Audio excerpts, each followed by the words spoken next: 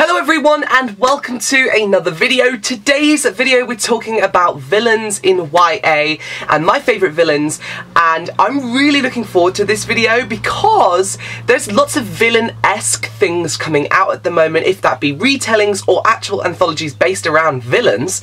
So I thought, well, let's just talk about it. This video is inspired by Rise of the Sea Witch by Stacey Roke, which is a Ursula retelling or reimagining an origin story for that evil sea witch we all know and love, Ursula. It is actually out today, so definitely go and check out the Goodreads page and Amazon link down below if you like the sound of it.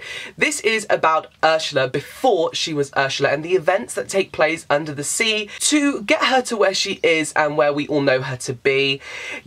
What I love about this story is you feel really sorry for Ursula and you almost are on her side by the end of the story. I also love how Stacey incorporated the elements of the Little Mermaid story, which we love, like the two eels that follow her around, and also the song she sings in the Little Mermaid movie where she mentions about giving potions for people to find love or make them skinnier. She mentions that during dialogue in this story. So I really enjoyed Rise of the Sea Witch thoroughly, to the point where it did put me in a reading slump this month, and it's one of my favourite reimaginings, so I recommend you all go and check this out if you like that Little Mermaid retelling vibe, but a bit more of origin story for Ursula, but it's still set under the sea and you find out how she turns from a mermaid into the tentacled sea witch we all know her to be. So go and check this out today, and happy release day, Stacey. Such a good book. Oh my god. Another villain I want to be talking about is Raj Tarek in this novel here, The 100th Queen by Emily R. King, which is a light fantasy read,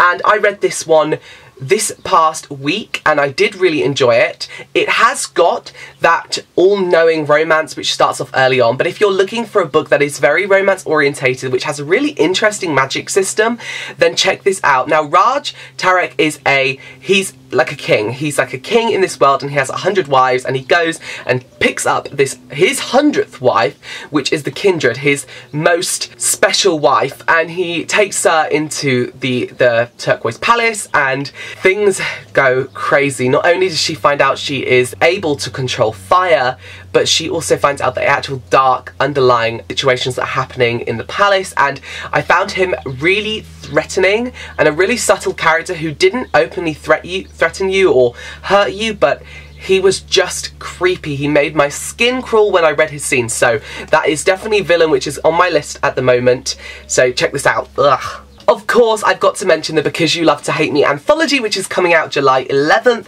That I am involved with. This is the American edition, and this is the UK edition. They are both absolutely glorious.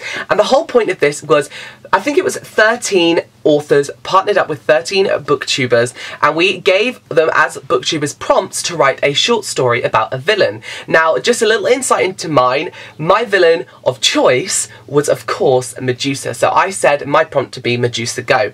Now, in this, I worked with Cindy Pon, who is an incredible author, advocate for diversity, and just all-around incredible writer. And I was so thankfully partnered up with her to write her story, which is called Beautiful Venom, which you'll be able to read in here. And also, if you get it, you will also be able to read a little old extract from me at the back, a little essay questions. Now, this is so exciting. This is the first time I've been published in a novel, so I'm very excited about this. And of course, because it's all villain based, I of course wanted to mention it in this video, because this video is all about villains. So definitely go and check this out, the Goodreads page, and don't forget, if you do pre-order, there is an pre-order incentive that Bloomsbury is running. I will leave all the necessary information down below. In here, yes, our story is based around mythology and Medusa, the Medusa Greek ancient mythology. Now, of course, we have blended Chinese culture with this Greek mythology, and Cindy Pon has created the most beautiful story about Mei Du, which is a character in this story. So go and check this out. I just can't wait for you to read it.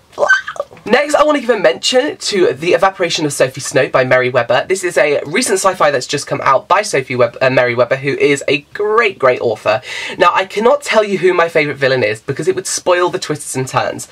But just know, in this story you are going to be taken on a ride like no other. This story blends technology with alien invasion and gaming, and it's about a girl wanting to save her brother after he's abducted during an attack on a gaming event they have. It's very like VR gaming, and they get attacked and he gets kidnapped, and it's all about her trying to save him after this invasion. Now there is lots of twists and turns, and again you do start pinpointing the blame to certain people, but you've just got to read this book to find out who is the villain. But if you like that kind of high-tech gaming meets alien invasion story, then check out Sophie Snow.